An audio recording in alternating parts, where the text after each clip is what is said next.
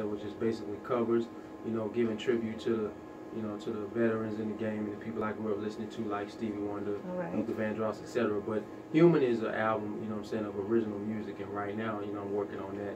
And it's slated to come out in February 2019, but I don't know, the fans are being so demanding of it. I might just put it out. You're going to sooner. put it out for Valentine's Day? I mean, maybe sooner than that. What? Yeah. Y'all hear that? Mm-hmm. I've been thinking about it, so we'll see. All right, so Human, there's a meaning behind that. Is that right? Yeah, I mean, it's just basically, I mean, we're all human and we all make mistakes. We all have our good side and our bad side, and we all want to be accepted, you know what I'm saying, for who we are.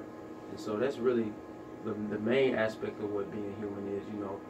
Who can accept you for your good side and your bad side? You know what I'm saying? Who can do that? And that's when you find that real love. I can't imagine you with a bad side. Oh yeah, I mean, we all have them, you know.